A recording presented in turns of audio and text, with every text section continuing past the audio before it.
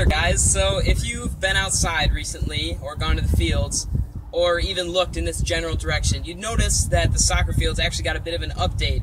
So we're just diving in with some of the players to see what happened here and how it benefits them as soccer players. So here we go. Oh, looks like I caught you in the middle of your warm-ups, guys. Looks pretty serious. Well, while I have you here, you experienced soccer players, what's the best part about these new and improved soccer fields? How does that help you as a player? Okay, so now with the bigger stands, our whole 5 parents can actually fit in here.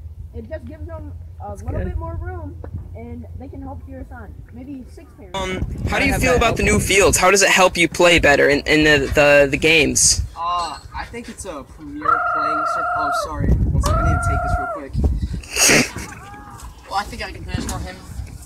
We like the grass. It's very luscious and it feels very nice and moist under our feet while we're playing soccer. I noticed these big nets over there. What are those for? They're there to prevent the balls that you see here from going over into eastern part of the soccer field. Also, farther away.